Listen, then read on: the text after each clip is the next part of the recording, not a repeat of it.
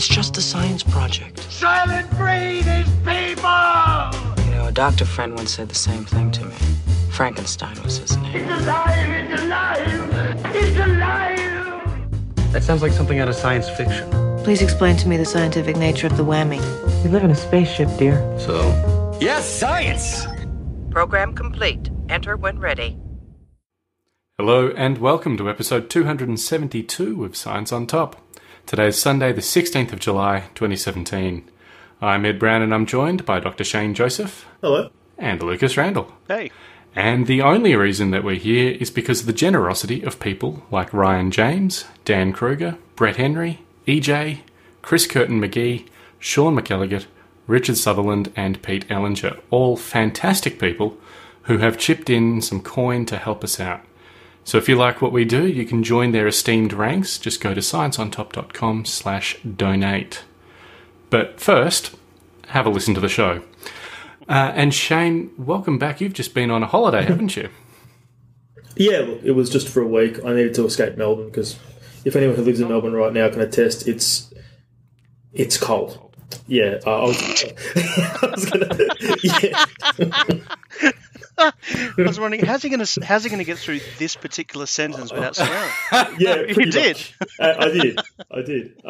Yeah, basically, and to be honest, while Queensland was nice and all, coming back to Melbourne was such a shock to the system. Like, you're joking, right? I got off the plane and I was like, are you actually serious? I can see my breath. What the hell? Like, come on. And yeah, but I spent, the last few days up in Cairns for a couple of days. Then we went to one of the Great Barrier Reef Islands, Fitzroy Island. Yeah, it was beautiful, but kind of disheartening. Oh. Why disheartening? Because unlike what Paul and Hansen would tell you, the reef is actually it's not dead yet, but it's definitely dying, and it's sad. It's not as colourful as I remember it being when I went a few years ago, even just a few short years ago. The bleaching it's pretty bad. And you went to the same area? No, well, we went. No, to be honest, no. But we talked to people there who were saying, yeah, the coral is definitely bleaching. Whether or not they believe that's because of climate change or not, I don't know. I didn't ask because I've learned the hard way that you don't get into those conversations with people. But yeah, I mean, amongst the beautiful colours and the turtles and stuff, there is still a lot of dead coral. And you can even see, like, I remember reading something about how, because the coral's dying, fish are basically sort of sitting there trying to eat at it, but they get into the rock underneath instead. And so they're chipping away at the rock, and because of that, they're providing fewer and fewer services for the remaining coral to grow on, and it's just like a negative feedback. Yeah, and I could see it. I could see these parrotfish and stuff just sitting there, just chewing away at the rock. Going, "Oh God, that's terrible." So this place has really gone downhill. They were saying to themselves. Yeah, pretty much. Yeah, food used to be great here. Now it just tastes like, I don't know, rock. Rock. Yeah. Well, yeah, that is quite depressing. Sorry to bring it down into the proceedings. You've ruined everything. But it was interesting, Shane, that you mentioned feedback loops, because this week we also saw another side effect of the climate change feedback that's been happening, which was the splitting of a giant iceberg the size of Delaware from Antarctica. Now, like I said, we've known for a while that this was sort of coming, but to actually see an iceberg 60 times the size of Paris break away, it's a really serious problem. So we know that it's the size of the Greek island of Crete, but can you tell us, what we all really want to know here is how many Olympic-sized swimming pools it would fill? I'm sorry, all the coverage I've seen of this has been some sort of a comparison to something huge. I think quarter the size of Wales as well. I think that came up. See, that means nothing to me because I have no idea how big Delaware is, nor how big Wales is. Yeah, which whale were they talking about? Well, yeah, exactly. And how many? I don't know. However, the answer is 462 million Olympic swimming pools, just to and again, that means bugger all to me. But I think that's kind of the point, is that this is an unimaginably huge block of ice. Yeah. Yeah.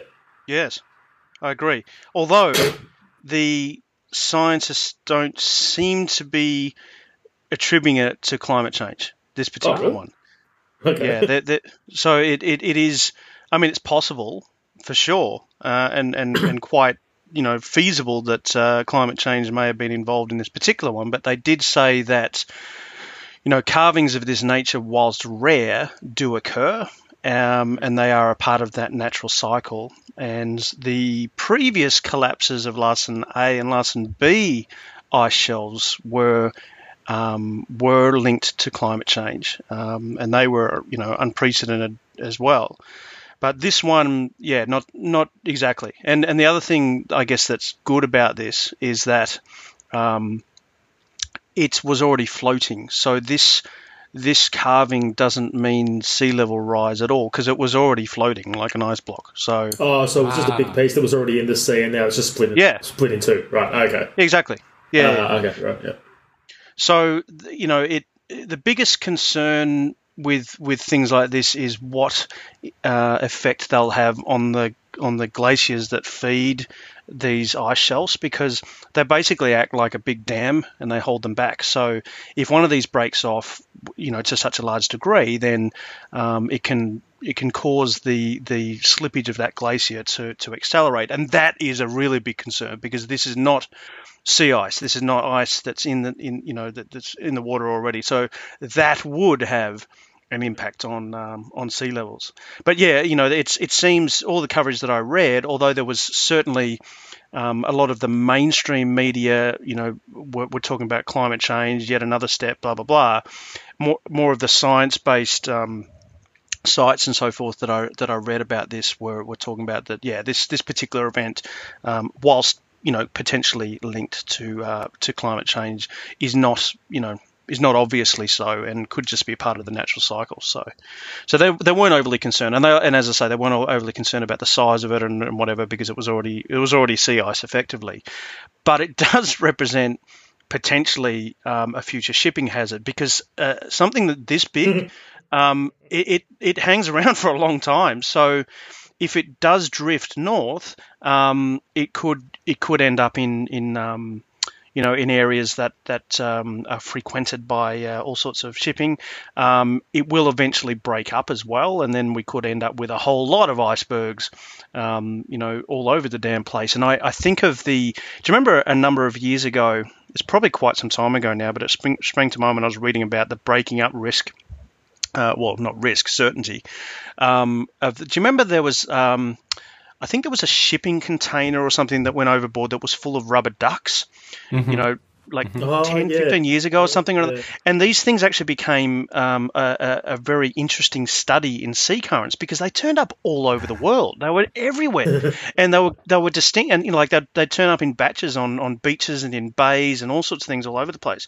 So it actually gave a really cool way to track, the currents. And I had coincidentally been reading a little bit more about this because of the was it the MH70 or whatever, I forgot which the Malaysian Airlines one that disappeared over the Indian Ocean. There was some recent coverage that had come out of CSIRO about the modelling they had done of sea currents as well, to try and narrow down the search area for that for the wreck, and they think they've got it quite narrowed down now after a whole lot of extensive modeling of the currents. But kind of shows you that it's such a variable system that when something like this occurs and you end up with this massive ice sheet, that eventually it'll start cracking up, and we could end up with bits of it going in all sorts of different directions. So that could become quite a risk. But and that's a big worry though, because of course when you get cold water that goes into your more warmer water streams and things, you can end up shutting down some of those currents and affecting huge true. But problems. again, it's not. If you were to dump that amount of cold water into an area of ocean all at once, then that would certainly be a concern. But they don't thaw instantly. They take months, sometimes years to break up, and then each individual piece that carves off the main one then slowly melts. So yes, but not likely to be a problem with this, from what I've read. And more than happy to be corrected on that, but that appears not to be a major issue either. So basically, the scientists are sort of saying it's really interesting. It's very cool to watch. It wasn't completely unexpected because there was they've been tracking this for a number of years, and there's actually some time-lapse videos on various sites that are probably in the links you'll include anyway, or you'll have to now, sorry. But there are various things that you can see going right back to about 2014 or so, when this crack, I think, started and started spreading, and it had, various points at which there was not much observation, so, it would suddenly jump in between observation cycles and so forth. There's also some footage of aircraft flying over and filming it and whatever, and apparently towards the end there was a rapid sort of, it's like it was hanging on by barely anything, and there was a very rapid spread of the cracking. But they said once the crack would hit fairly soft areas of ice that are less brittle, it would slow down for a period of time until it found a path through it, and then occasionally it would branch off, and then the branch would actually accelerate the cracking and all that sort of thing. But yeah, as I say, it doesn't appear to be a major cause for concern based on what I've read. Certainly, when I first heard of it, I expected. I just assumed it was a climate change link and whatever. And as I say, it could be contributing, but it doesn't seem that there's a clear link in this case. It's interesting, though, that we can see the earlier carvings with Larsen A and B, and we are fairly confident that they were climate change related. But we're I agree. We don't think the C one is, so that's a bit weird. Yes, I agree. I also thought that was quite interesting because I didn't read anything that delved into exactly how they know the difference. So it might be something to do with the speed at which it accelerated or whatever. I'm not really sure. But yeah, I didn't come across that either, so I can't really comment. Oh, it is interesting. But it's also good to, I think, be the word of caution when the first thing any media organisation does is, without doing a proper investigation, is just link it to climate change or link it to a big catastrophe when it's probably not all that bad. We need to keep an eye on the glaciers, but otherwise it's probably not the end of the world yet. Well, it's funny because you see, like, even some of the more science focused websites that I read about this on, when they did take the time to explain that it didn't appear to be a climate change caused situation, but then started talking about the US pulling out of the Paris Accord and stuff. Like, it's all, it's obviously it was hard to avoid getting into climate change, and I mean, it's relevant obviously, but yeah, I thought, oh, okay, why are we suddenly talking about that? I know it's absurd, and I know it should be spoken about, but yeah, it wasn't sort of necessarily directly linked, if you know what I mean. So yeah. Better off just focusing on the size, which is 25 times as big as Buenos Aires. So. 25 times. Stats if you want. Wow. Fantastic. But let's turn our attention now to the age-old war between plants and insects. Now, it doesn't really seem like an even fight. Plants can't exactly run away, and not that many of them have teeth they can fight back with. But integrative biologist John Orrick and his colleagues at the University of Wisconsin have found that tomato plants, when under attack, release a chemical that turns caterpillars into cannibals. Yeah. Shane, is this another reason we should be wary of vegans? Is it contagious? Can humans get this too as well? Don't lead off with that, because I'm just going to get into trouble. God. But funny you were talking about the way news sites sort of beat things up. Last thing we talked about was, the whole linking of climate change to something that isn't necessarily a climate change related problem. And this is a case where I'm gonna be a bit nitpicky here. Plants don't turn caterpillars into cannibals.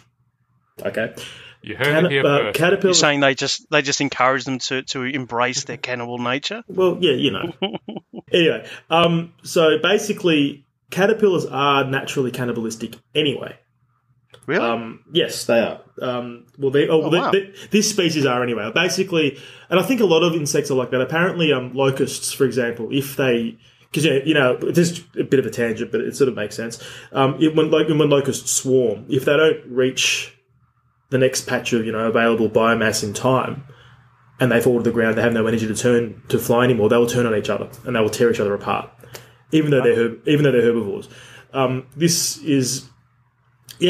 interesting. Like the demarcation between a herbivore and a carnivore is not necessarily as strict as you think it is. Caterpillars do exactly the same thing. What's interesting is when they'll be cannibalistic because it's better for them.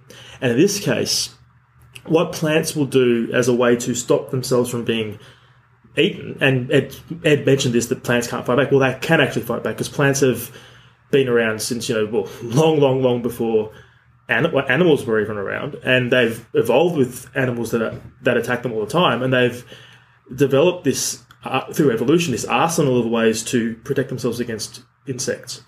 One way is fairly common. It's this chemical that Ed mentioned called methyl jasmonate, and basically is a signal to other plants in the area. It's a bit like when I've talked in the past about quorum sensing. It's basically a signal to say, hey, something's happening. When it reaches a certain level in the environment, it will trigger genes in plants that will produce toxins, and that makes the plants much less nutritious for the attacking insects to eat. Mm-hmm. Okay? So what they did in this study was, first they demonstrated this behaviour that they've already known about for a while, I think, where they basically exposed lab tomato plants to methyl jasmonate. So they didn't allow the plants to just produce it themselves. They actually sprayed it on them. Mm-hmm. And then they exposed caterpillars of the small willow moth to these plants. The control group obviously didn't receive the treatment, and the experimental group did. And they found that the exposed plants lost about 5 times less biomass to caterpillar loss than the control group, which I think they expected. Mm-hmm. Then they did the same. They tested this whole cannibalistic idea. They took a single caterpillar, put it into a container, a live one, and they put a number of dead ones with it. They don't really say how much, but anyway. And then they treated different caterpillar containers with different leaf types, like ones that had been treated with the methyl jasmonate and ones that hadn't been. And what they found was that the caterpillars that ate the treated leaves ate more of their dead counterparts earlier and more of them. So 7% versus 16%. Now, this is not because, as far as I understand it, this is not because the toxins, the methyl jasmonate, triggers a cannibalistic nature. It's because the plant's matter is inedible to them.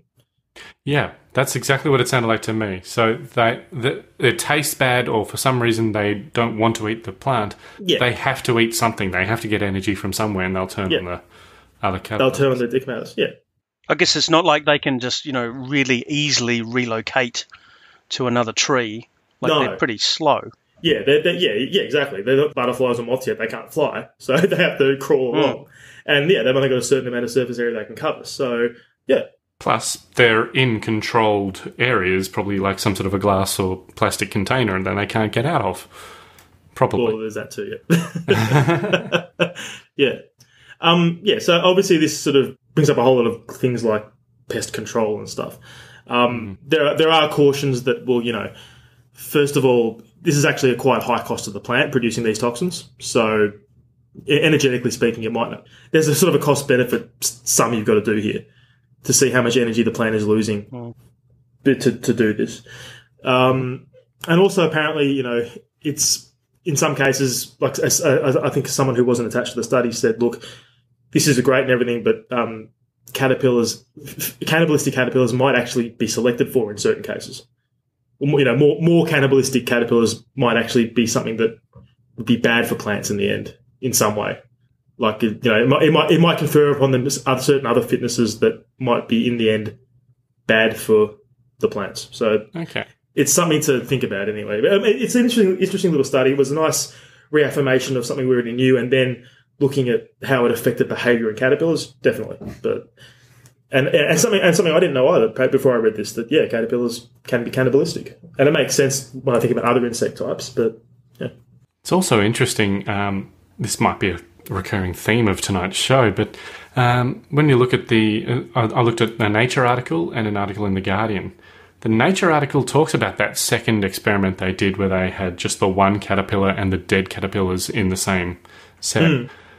The Guardian article doesn't seem to mention it at all, as far as I can see. So, I think they talk about it just in much more general terms. So they don't describe the experimental procedure because, let's face it, it's a Guardian article, and they have this idea that I mean, I personally think that's a very interesting way of testing that. I mean, it makes sense. I mean, why they chose dead animals because they want to make sure there wasn't some sort of a fighting thing or like an actual battle, if you like. Okay. I guess that's why. I mean, I can't think of any other reason why they'd use dead caterpillars as opposed to live ones, unless they actually wanted to measure how much animal material that caterpillar ate, which actually that makes much more sense when I think about it, because they'd like to know, like what's, you start off with, say, 6 dead caterpillars, how much of those caterpillars are eaten by the end of it. And it does show that it's not it's a behavioural thing, but it's not like it makes the caterpillars more aggressive, that they start attacking each other. It's more that they have the choice between two foodstuffs and they go for the less horrible tasting one. Yeah. I mean, and look, let's face it, it's not proved either way. Like, you can't read the mind of a caterpillar. You don't know if they, if they got a bit more, they've thought it through more detailed. Or they had, it triggered a bloodlust. But I think what's generally accepted here is that the plant matter is inedible, or it's less nutritious, or something like that. Yeah. And probably tastes awful. So you'd much rather eat yourselves, I guess. No, eat other caterpillars. Yeah. Very cool. Well, Lucas, we've talked a bit on the show before about CRISPR, the gene editing tool derived from bacteria that we can use to cut and paste gene sequences.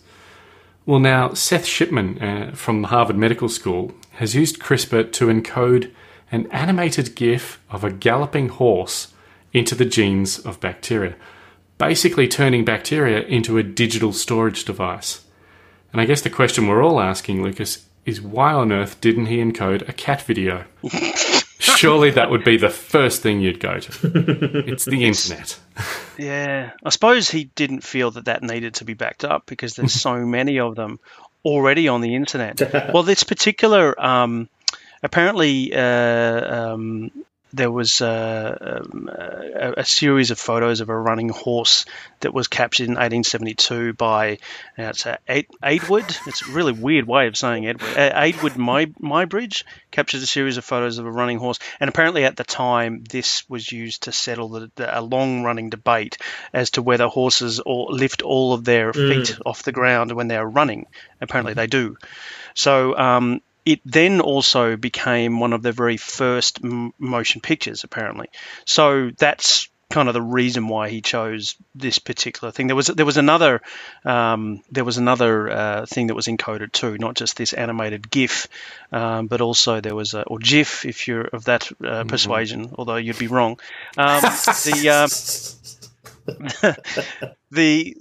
other one was I think an image of a hand was also used.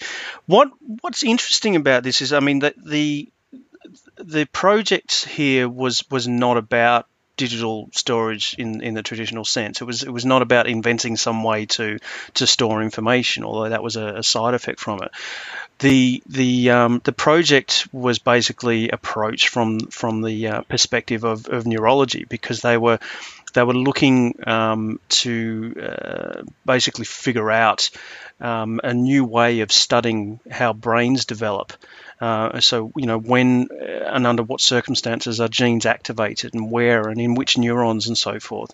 And apparently one of the difficulties with that is that every time you interact with that system, every time you touch that system to measure it, you disrupt it, you cause changes or potentially cause changes.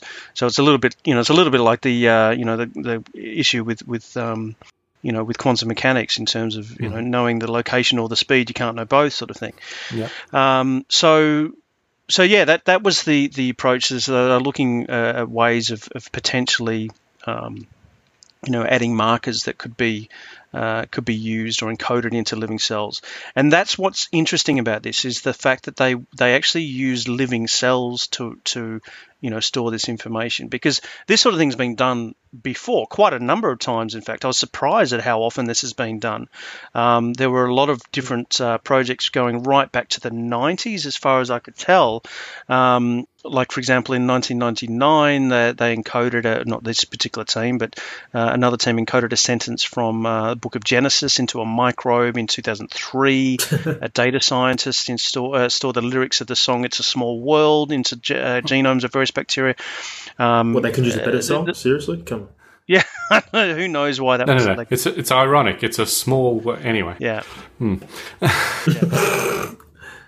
But what was interesting about this is in many cases they effectively stripped the cell, or stripped the DNA down into like a scaffolding, and then wrote into it.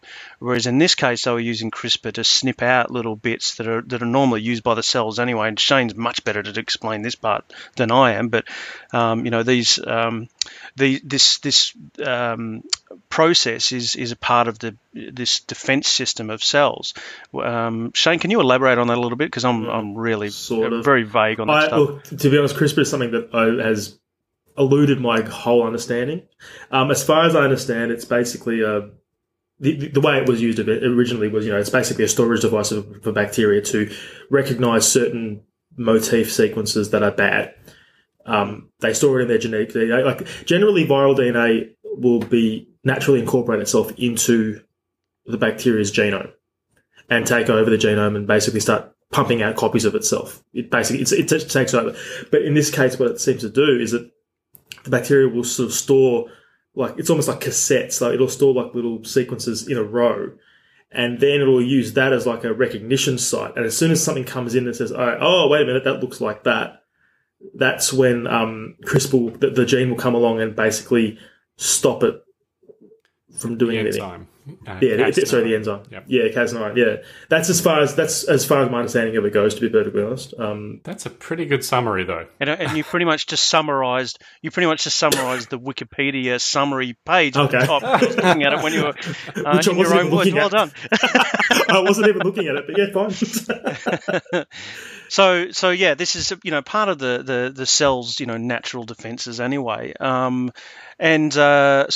But what they managed to do was inject this stuff, and as Shane just said, it's sort of an array. It's like a line or like a string that it gets encoded into. So of course we've got we basically got 4 bits to use with DNA, whereas normally in binary we've just got zeros and ones. With DNA we've got 4 pieces of information to use: your A's, C's, G's, and T's of the double helix. So they figured out a way to encode it, whatever it was. It doesn't really matter as long as you can decode it. That's not overly important. But then the information was effectively distributed amongst different cells, and that I think is really, really cool, because not only were they able to distribute the information amongst different cells, they were the cells then replicated that information. That's cool. That's really good. It's not a case of just writing into one cell and getting that cell back later. So my question is, built-in backup. Did they segment the information? Like, was it broken down into parts, and only certain cells got, or certain populations of cells got parts of the message or whatever, and then they put it all together? Yes. Right. So it's like a RAID array in storage terms, where you have multiple disks that all have little bits of the information on it, and only together do they have the complete picture. So no one cell had the whole thing. Sorry to interrupt, but obviously there's a way to put that back together in some sort of coherent way. Yes, and this is described at a level that eluded my understanding, but basically they said that it was also interesting that they didn't need to encode the order of these things, because when they put all the information back together and it might have been the way that they encoded it that led to this outcome. It didn't matter how they read it; it was then decoded in the correct sequence. In this case, it was backwards, because that's what they wanted for some reason. So it's kind of cool that, imagine if you could actually encode It's also a little bit worrying when you think of potential. Imagine copyright information being written into cells and stuff like that. I started thinking about, various interventions and medications and gene therapies and stuff like that. Imagine if they were copyrighted and if you received it and you were found to have a pirated version of it, you could be fined or stripped of it or something. It sounds pretty horrifying, but. But yeah, to be able to write information and have it replicated, and then distributed the way that it was is really cool. But what worries me though is mutation occurs amongst living cells. So what happens if in your replication, your message is changed even slightly? Like one cytosine is exchanged for a thymine, and then that changes that part of the message, and that happens regularly enough that the message is corrupted. What happened? Yeah, and they did. They mentioned. I can't remember the exact wording, but they did say that there was no degradation of the encoding. But that, of course, what we're talking about now requires generations. So I don't know how many there were in terms of bacteria generation is like in say a case of E. coli growing on a plate, that's like 20 minutes. So I guess Yeah. So it's not. Yeah. So I don't know. I mean, they said there was no degradation of the data, but then how do these CRISPR arrays get rewritten naturally? Do they get snipped out and rewritten by other exposures? Because then maybe that would affect it. I'm not sure. Yeah, I'm not sure either, to be honest. Yeah. But yeah, I mean, I was surprised because Shane and I were talking about this earlier tonight on our Slack channel, and Shane's like, I'm not really keen to do this one. It might appeal to you more. It's like, really, CRISPR? I don't see how that would appeal to me. And I was like, oh wow, this is actually really cool. Yeah. Thank you. I did enjoy it. But yeah, it's very interesting where it could lead. It's really interesting because I think DNA makes a really good storage mechanism. It's amazingly small for a start, and it is very durable. I mean, we've talked before. It can last 6,000 years or so before it's unusable in terms of looking at the genome of fossils and things. Yeah. And it just seems a lot more efficient than the storage mechanism used in Rogue One, where you have to climb up the big tower and all that, and you get the little slides around and It seems a lot more efficient than that. That was odd, wasn't it? Because I remember thinking with the pre-movie, like the trailer, that there was a bit of footage in it that wasn't in the movie of what's her name running with like a drive, Ray. And I'm thinking, no, it wasn't Ray. Ray, it was the other. Anyway. Jin. Do you know so? Oh, Jin. Yeah. She's running with this big drive. I'm thinking, surely. We've got better storage now. Why? Yeah, but Lucas, it was in a galaxy it was a long time ago. Away, a long time ago. So, obviously their drives were crap. Come on. And it takes a lot of storage space to do something the size of a moon. I mean, that's a complicated piece of machinery. It can travel at hyperspeed. Maybe I was wrong. Maybe that is more efficient than DNA. Who knows? Yeah. I don't know. Who knows? Maybe it was a hollow. Maybe who knows? I don't know. We're really off track at this point. But I agree. DNA. I think there's, as I say, I think there's an enormous potential with this, but also, this kind of underlying sort of caution as well, because again, I can see this going in that direction of these sort of proprietary genes and so forth, and because that could then be used for pesticides and all sorts of stuff. Because you've got this one, you need to now pay us royalties. We'll end up with bloody patent wars over crops. Ugh, yeah. Come on, Lucas. Our courts and our corporations have our best interests at heart.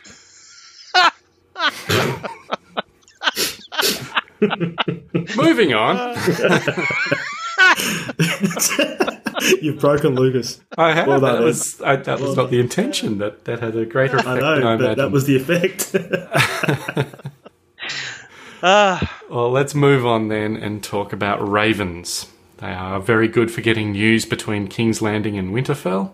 We've talked a lot about. They never seem to make it. They never seem to. They get shot down by arrows all the time, and only during a war. Yeah, well, that seems to be. Okay, well, let's go. You're right. Am I the only person who's never seen Game of Thrones? Yes. I am, aren't I? Yeah. All right. Cool. Yes, and you're But we've talked a bit about how intelligent ravens are as well. They can use tools, they can solve basic puzzles. One has even been seen playing dead beside a beaver carcass to scare away other ravens from the meal. They're smart. Why didn't he just eat it? Surely that would have been a better... Because by the time he'd eaten the whole beaver, all the other ravens would have hoed in and eaten it all up for him. Your Christmas meal situation. Maybe he wasn't playing dead. Actually, that's what it was. He was It just was a snoozing food coma. he'd eaten so much. Yeah, food coma. And then he'd wake up just as they started, no, get away! So just on a tangent, by pretending to be dead, we're assuming that the other ravens would be able to understand that a dead raven means that's bad and fly off. Again, cool. They're intelligent creatures. So they see, he ate the beaver and died. I should probably not eat that beaver. Association. Is that what it was? I just immediately assumed it was a case of, he's dead, now we can have some of this. Oh, no, he's alive! Oh, my God! Surprise! I thought he would spring to life next. No. So you're saying that they took it as a warning, like the raven was strung up on a fence or something? That's my interpretation. To be honest, I haven't read up in detail on that particular anecdote. That was more just a passing example that I was providing before getting on to the meat of this story, which is that they've also... As in the beaver meat? Oh, for God's sake.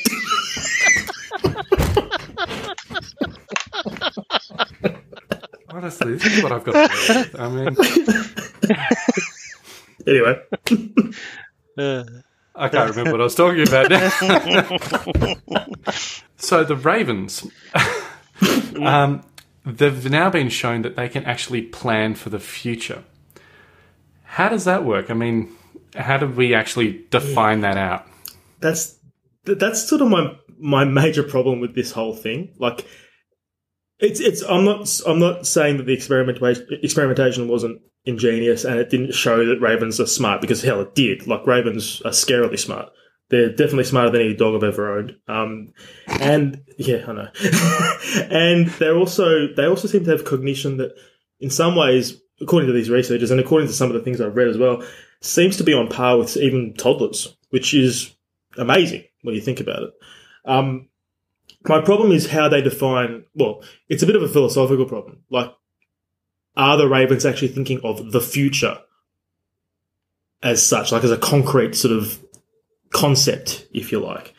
And maybe, jump in anytime, Lucas, because I think you and I have. Well, I think it's probably a good time to sort of talk about what the experiment was, or experiments. There were two primary ones, which related to a very basic course. They had a learning period whereby they were exposed to a reward system that could only be activated by using a particular tool. In this case, it was a small pebble that was only one particular pebble, apparently, that would, if they put it into this tube, would then release a little doggy treat for them, which apparently they favour.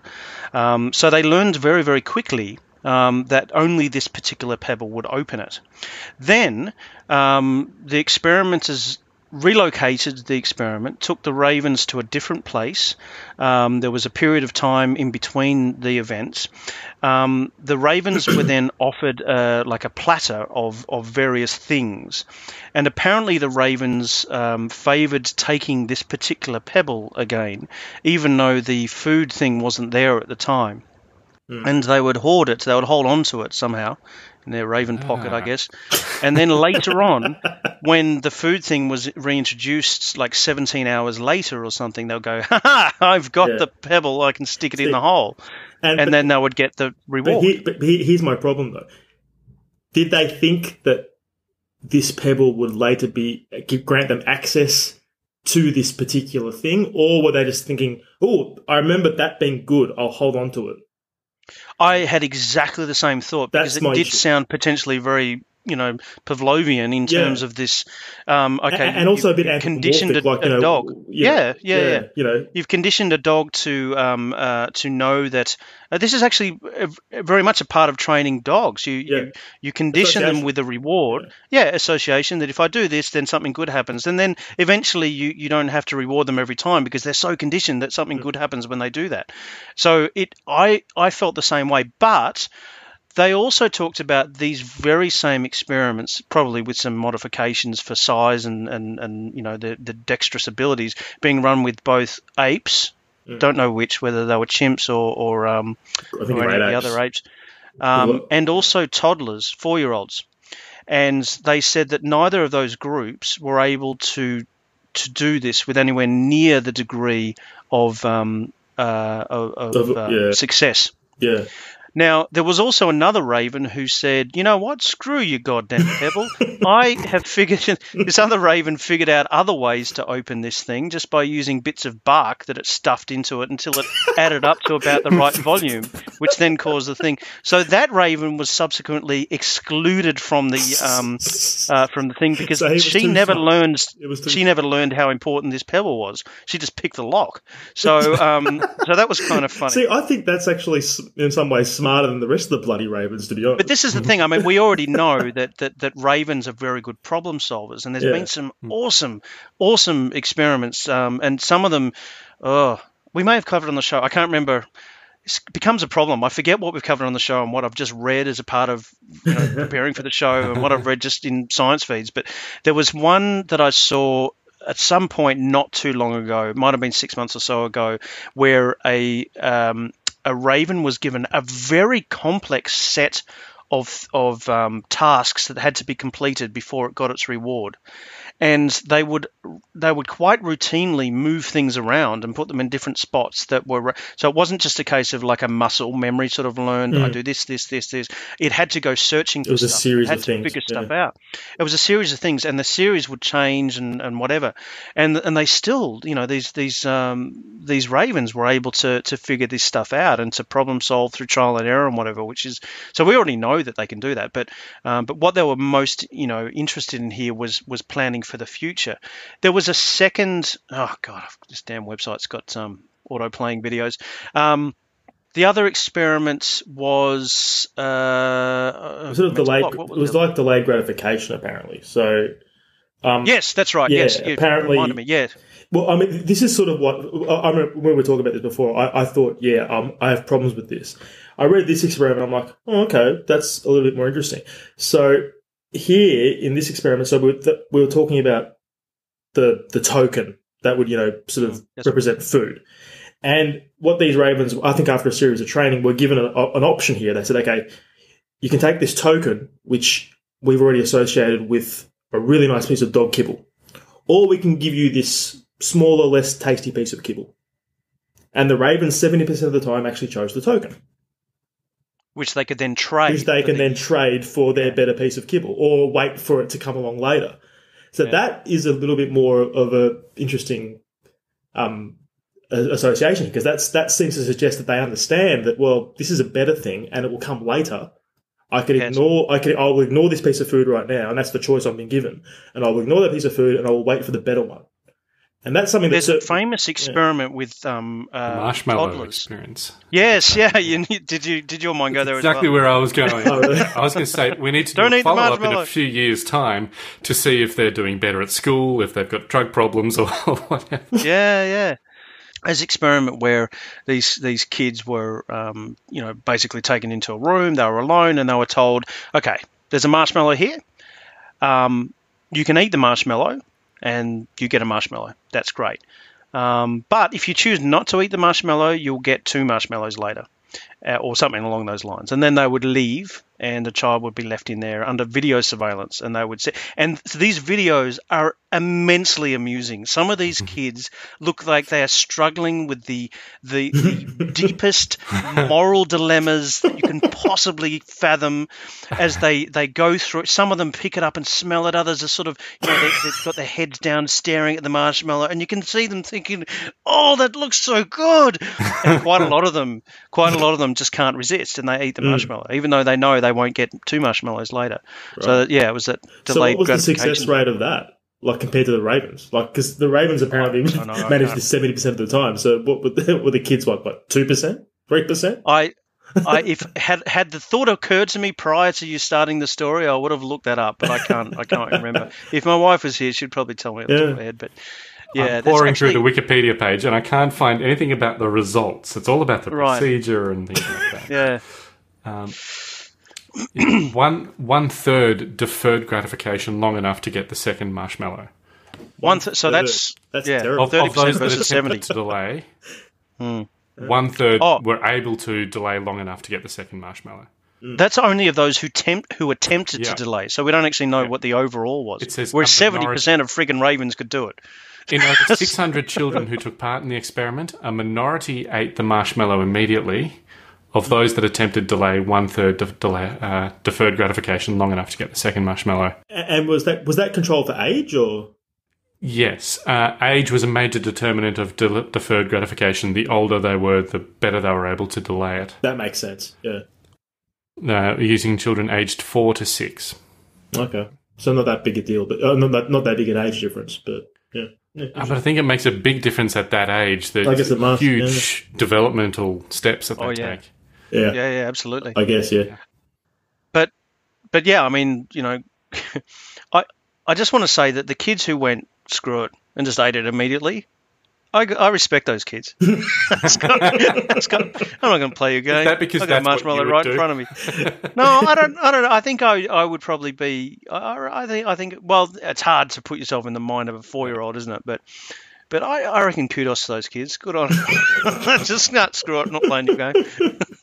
So, look, what I find interesting about all these experiments with the ravens is, like, they talk about how a lot of these behaviours and a lot of these observed things are sort of unprecedented, but that's not entirely true. There was a researcher called Irene Pepperberg, I think her name was, and she researched back in the 70s, and she wasn't even an animal behaviouralist or anything like that. She was actually a chemist, but she developed an interest in birds, and specifically African grey parrots. Now, if anyone's ever read up on an African grey parrot, they are scarily smart. And also bastards, apparently. But they're basically, they're very, very, very intelligent birds. And she had a special one called Alex, and there's a whole book based on her work with Alex called Alex and Me. And it's quite fascinating. I'd like to read some of her original papers because she was working at a time where, during the 70s, where, women researchers were, poo-pooed anyway. She was working in a field that was not her own. She was struggling to get tenure, and even her husband, who was a fellow researcher, was apparently sort of saying, well, can't you just do what you're trained to do, which is be a chemist, not, fiddle with birds? But she developed a whole lot of things, a whole lot of understanding about bird intelligence, to the point where this bird apparently understood the concept of nothing. Zero. Like, it understood. Wow. It's read the book if you can. There've been whole civilizations that didn't know. Exactly, zero. right? Yeah, but this bird understood. He understood the concept of one thing and zero things. He understood the concept of bartering. He understood the concept of preening for the camera, apparently, because he would turn on his best abilities when he was being followed by a camera crew, apparently. And even, he understood phonics. If my wife was here, she'd be able to explain this a bit better, because she was fascinated by this, because she's one of her special interests is phonics in children. And this bird understood phonics, how to sound out words. He had the language abilities that were equivalent to those of a 2-year-old child, and the problem-solving skills of a 5-year-old. Yep. As a bird. As a bird. Now, this is all her work was done in the 70s and I think the 80s. So this is a long, long time ago. And so I think this sort of comes up every now and again. People are sort of surprised by how intelligent birds are, and how this sort of this should cause a rethink in our ideas of animal intelligence and human exceptionalism. But a lot of this work was already done a long, long time ago with a different species of bird, granted, but still, I think it's interesting, and we should look back on this a bit more. So, yeah. It also made me think back to the very early days of the Skeptic's Guide to the Universe podcast, when Perry and Steve always used to argue about which was the more intelligent out of birds and monkeys. But yeah, that's what it reminded me of, that long-standing feud. Okay. I think we have a kind of a bias against animals that don't have hands and things like that. They don't have difficulty in communicating or demonstrating things a lot of the time. Look at dolphins, for example. We tend to go, oh yeah, they're really smart, but they're not that smart. Well, I mean, we can't really do many good conclusive tests to determine things like that, just because of their anatomy, if anything, in terms of communication. And their total unwillingness to communicate. Go to school. Back to us. Yeah, they're quite capable of learning quite a lot of our words and phrases and so forth. This has happened, but we're yet to learn any of theirs. Like, it's just they just don't share, frankly. Kind of assholes. I think we've gotten a long way off the original topic here. I love thinking about birds and their relationship with dinosaurs, and just think how smart those guys could have been. You know, just think of some of the theropods that are in their lineage. With much bigger brains. Funny you should mention that. There's a. I'm going to go right off tangent here. There's a Star Trek Voyager episode. Now, that show sucked, but there was a very interesting episode. I loved Voyager. What are you talking about? Voyager was good. Don't get me started. Except for a few Voyager key was. episodes, like the lizard. Anyway, like all of them. Sorry. Anyway, Janeway was a really good captain. No, she wasn't. She was a terrible captain. Anyway, I'm gonna, and I'll argue that. Right, and give us your thoughts. If you thought Janeway was a great captain, email us. She was occasionally a great captain, but she made some horrible command decisions. Actually, a lot of horrible command decisions. Anyway, the point is that there's an episode called I think it was called Past Lineage or something like that, and it's basically it poses the question: what would have happened if dinosaurs were actually smart enough to escape Earth, travel to the Delta Quadrant, and become a civilization all on their own? And seriously? Yeah, and they come across these dinosaurs, and it's actually quite a fascinating. My problem with Voyager is that it didn't pose a lot of those philosophical questions that other Star Trek did, but this episode did, and it was about doctrine of the dinosaur people versus the reality. And I don't want to spoil it too much, but it was a really fascinating episode, and I can't remember what it was called. But not Lineage, it's not Past Lineage. It was god. Okay, I'm looking up Star Trek dinosaurs. Yeah. It's one of the weirdest searches I've I know. do. But yeah, I think Distant Origin. That's the one, Distant Origin. It was a really good episode. Terrible series. I had problems with some of their there was a certain bit in it where they took evolution and totally mangled it, which Star Trek often does. but yeah. You've made me think of a novel series that I read by Larry Niven, which is started with a book called The Bowl of Heaven, which was set in some distant future where humans are actually setting off on their first interstellar journey, and they're heading towards a particular planet that was deemed or a particular system that was deemed appropriate to recolonize one of the exoplanets there. Yeah. And on their journeys, they caught up with what turns is this spoilers? I don't know. The book's been out a long time. Suddenly I'm worried about spoiling about it before on the show. I think I have. Yeah. I haven't heard sorry. This. I don't think if you're planning to read Bowl of Heaven, just skip the next 30 seconds or so. But basically, there was this massive bowl-shaped spacecraft that had been built by the dinosaurs of Earth, the intelligence ones, who had since left, and they had, during their journeys, they had actually evolved into birds on this thing. So they were massive birds, but they were harnessing the power of a star that they had captured and set this thing up. It was really, really an intriguing sort of look of case of, the ones that went extinct were the stupid ones. They didn't leave. Yeah. They're the ones that didn't have a space program. Yeah, exactly. All right. I think we are well and truly done with the actual science stories that we were talking about. And if you want more information, all the links to those stories and probably some Star Trek stuff and whatever will be in the show notes and on the web. Alex and Me, don't forget that. Alex and Me, great book, yes. They'll all be on the web at scienceontop.com/272. Let us know what you think. Do we ramble on too much about tangents and things that aren't relevant? Or, yeah, sorry, guys. Or do you actually think Janeway was a great captain? Let us know. And if you do, you're wrong. But anyway, that's fine. And if you like the show and all our ramblings, if you want to help us make more, go to scienceontop.com/donate. Sign up on Patreon. Thanks for joining me today, Shane and Lucas. No worries, mate. No worries. Thanks. This episode was edited with 2 ravens, a cannibal caterpillar, and a giant block of ice by Marcos Benamu. Thank you, everyone, for listening. We'll be back again next week, putting science on top of the agenda. Join us then.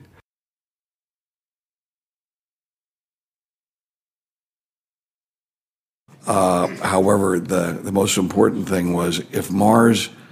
Can I ask permission for 1 minute for this question, and that is, you have indicated that Mars was totally different thousands of years ago. Is it possible that there was a civilization on Mars thousands of years ago? So the evidence is that Mars was different billions of years ago, not thousands of years ago. Well, yes, there is no evidence that I'm aware of that.